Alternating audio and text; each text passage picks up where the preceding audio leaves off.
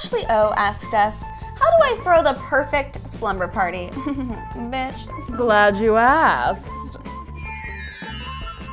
I love slumber parties. Oh, I love slumber parties. I love them so much. Slumber parties are the definition of goodness. Yes, creativity and fun and crafts and fucking bending your mind. Also magic. What? You get enough little girls together, they're gonna dabble in witchcraft. Do you have a memory of your first slumber party? I was in 2nd grade. It was just me and my new best friend Camille, but we fucking went all out. We recorded each other doing dances to different songs. That was the thing to do. Yeah. If you didn't make up a dance, it wasn't a slumber party. Exactly. One time, this girl whose house that we were at a slumber party at was like, have you guys ever looked at each other's vaginas? And I was like, no. And she was like, do you want to see mine? And we were like, she did this weird thing where she took off her pants, presented her vagina, and then opened herself up and was like, aren't these weird? Someone get her a mom. And then we would call boys and be like, you have a penis. And then hang up. I was too scared to make prank calls. What? Yeah, I was way too scared. You didn't make prank calls? No, because I would get in trouble. From who? My parents. How did they know? They always knew. Well, you know what? I won't accept it. I'm gonna recreate my childhood right now. Let's have a slumber party. I thought you'd never ask. Let's I dream of Jeannie. How do you throw a good slumber party? This.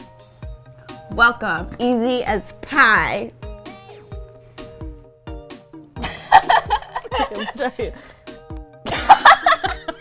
Slumber party games. Faves. Go. Never have I ever. Truth or dare. Prank call people. Eat food. Talk shit about people you actually kind of like. Yes. I always wanted to play Truth or Dare, but I never had any good stuff to truth about. You do now. For, the one boy I had a crush on, but I wasn't gonna tell everybody that. I would lie. I wouldn't lie, and it would always get me in trouble because, because you can't lie. They would be like, Rachel, do you like David? And I'd be like, I just who's yes, I do. I really like David. I really like David. And then on Monday, David would be like, I think you're gross. Truth or dare, Rachel? Here's my thing. I don't love dares because I don't like moving.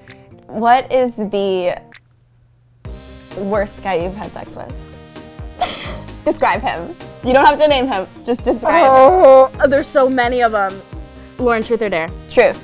There's a famous Meatloaf song that goes, I would do anything for love, but I won't do that. What's that for you? I haven't found it.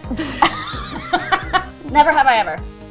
Never have I ever fucked a magician. Come on. Never have I ever touched a peen in a movie theater. Yes! Thank you. I'm glad you have. Was it like a pig to a trough?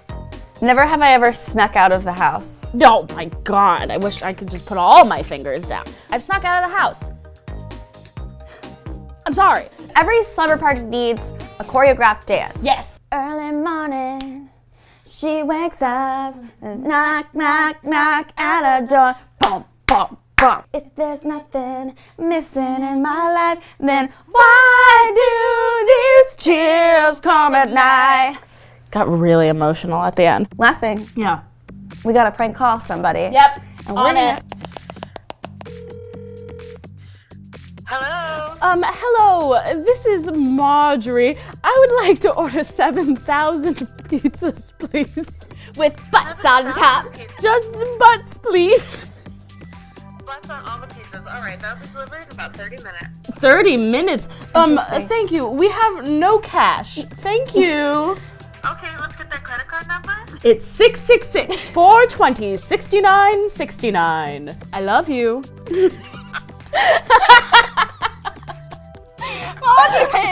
Marjorie needs 7,000 butt pizzas, please.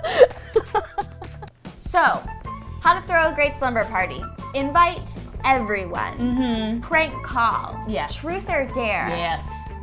Cause mayhem in your neighborhood. Anarchy, baby. Start a fire. Start a fire. Wait. Thank you so much for watching. If you liked this video, be sure to give it a thumbs up. Tap over here to subscribe. Tap over here to keep watching. If we missed anything on how to throw the perfect slumber party, please let us know in the comments.